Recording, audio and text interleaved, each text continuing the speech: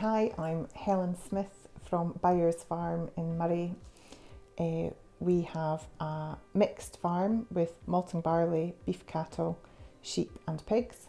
My husband farms alongside his dad and his brother, and we set up an agritourism business a couple of years ago, which was expanded and relocated this year. We have an on-farm venue where we run group outings and ticketed events. We have quite a few campaign days throughout the year, autumn day, Easter egg hunts, bug hunts, where we take large numbers of people onto the farm for on-farm experiences.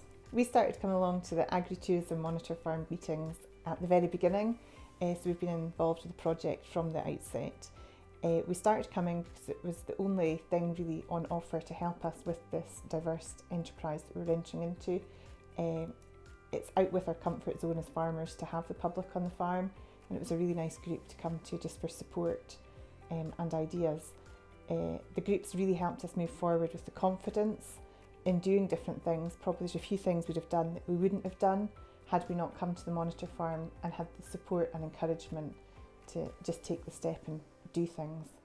So yeah, it's been a huge help to us, and certainly moving forward with our ideas, it's great to have people to discuss them with. My advice for someone wanting to start an agritourism business is start small and just start.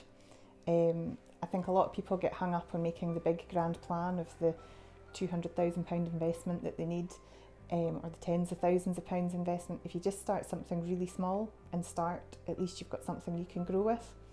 It's better than not starting at all.